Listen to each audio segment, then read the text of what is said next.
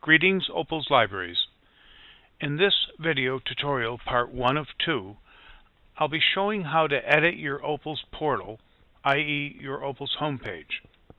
Before I continue, I'd like to mention that if you have any questions or would like some tech support, please call 877-331-1022 and ask for tech support, or email support@opalsinfo.net and we'd be glad to help you out.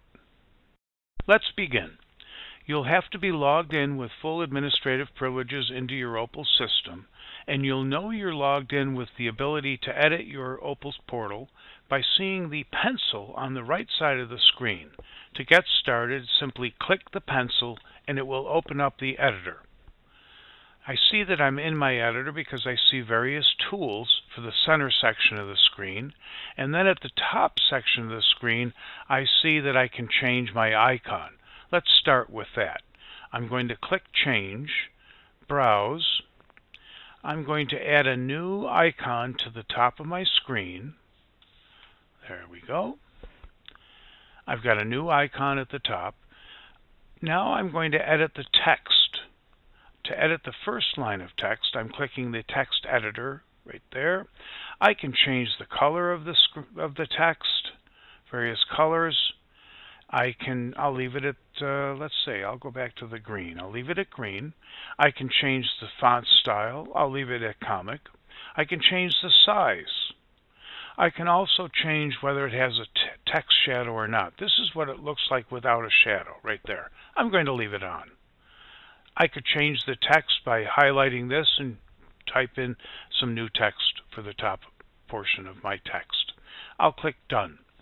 For the second line, I'll click the text edit option. I'm going to make this green as well. I'll leave it at comic. I'll leave it a little smaller than the top line, and I'll leave the shadow on and click Done. The background of the masthead, I could change the different colors using this, the little color palette, or I could use the color wheel. I'll just close the color wheel and I'm going to leave it white. Alright, so that's done. Now I can move down to the center portion of my screen and start editing that. I've clicked the Align Center option. I've typed in Welcome to our library, and now I'm going to change it a bit. I'm going to go up to my font family, Comic Sans. I'll give it, say, 14 size, and I'll bold it. Oh, I'll change the color to match up above. I'll have it a dark green. There we go. Welcome to our library. Now I can put my cursor here, hit my Enter key, and I'm right below it, centered, still aligned center, and I can add an image. And to the image I could put a link, and the link could be to your school, to your institution, your church, temple, synagogue, whatever it might be, and you can link it, the image. All images on your homepage can be linked to sites. Let's add an image. So I'm right below my text. I'm going to click Insert, Edit an Image. I'll find an image to add. I'll add these library books. There we go. To change the size, I can either keep it highlighted and click this and change it right down here with the dimensions, or I can use my left click on my mouse to change the size however I'd like. Let's make it a little bit bigger. There we go. Now I'm going to insert a link. You can insert your school, your church, your institution, whatever it might be. You can insert the link right here. I'm going to paste in my link to the Opals help pages. If you like, you can type in a statement, something like click here to access our website. That's if someone cursors over it. I also recommend for the target to have it open to a new window, i.e. tab. That way, if the library user's got some results on the screen and they'd like to look at your site, they can still preserve the results and everything they've been searching on the library site and still open up your institutional or whatever you would like to take them to. I'll click OK. So there we go. So we've got the top left portion with an icon. We've got a welcome note with an image linked to a site. And now let's go down to the bottom. I have a library welcome that's a bit thin here. You can fill this in a moment. But first, I'm going to add a tab just for library staff. And it will also show you how to add a new tab. I'm going to click the plus sign. I've typed in library staff. I would like 3 columns on my tab.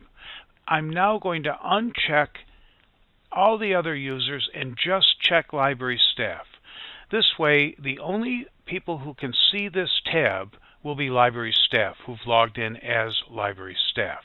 It's a great thing to have passwords, to have ideas for the future, to practice doing some editing and adding resources, etc. to your site, and then you can change the tab and open it to the public, etc. I'll give it a color of yellow and click OK. So here's my tab. Let's add a free text box. Here's some widgets at the bottom. I'm going to click the free text because I'd like to put some passwords or whatever it is, some notes. I am going to move the free text box to the left side.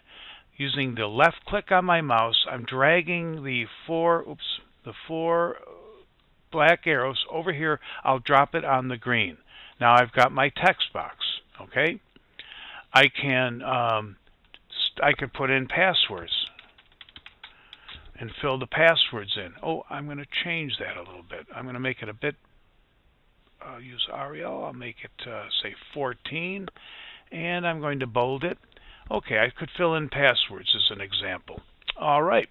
Now I'm thinking that this coming summer, I'd like to have a physical display in the library, and I'd like to populate a virtual display on my library staff tab to get ready for the physical display in the library. I'm going to click the library showcase down here at the bottom. There it is. By the way, anytime you add a new widget, it always starts on the right below anything that might already be there. I'm going to put my virtual library showcase into the middle of the screen. Left click over to the center and drop it in. Let's populate it. I'm going to click the cog, and I'm thinking perhaps this summer we're going to have a science display. So I'm going to call the showcase Science. I could sort it by title, author, pub date. I'll go pub date. Now let's populate my virtual showcase. I'm going to type in Science, and we'll get some books to fill up my case and ideas for this coming fall or spring or summer whenever I'm going to add these. There we go. All right, and now I'm going to click Done. I could also have gone and scanned the books that I'd like to put in my case, and using a HIP file, that's another option in Opals, where you scan the barcodes, put them into a file, and then I would just have to click this. So I've got my virtual bookcase set up. I'll click Done. There we go. There's my case. So I might be using this in the future as a physical case, and this is just starting the process. Finally, I'm going to hit a free text again, and here it is on the left. And I can use this for ideas, etc., and fill it with notes. Okay, so now I've got my library staff tab just for library staff. I've got my library welcome tab. Let's populate this a bit. I have my center section already done. I will leave that as it is. The first thing I'd like to do, excuse me, there we go, is I'd like to add, say, my new items. So I'm going to click the widget for new items. I'm going to move this to the far left. So I'm going to drag this over to the left and drop it onto the green. There's my new items.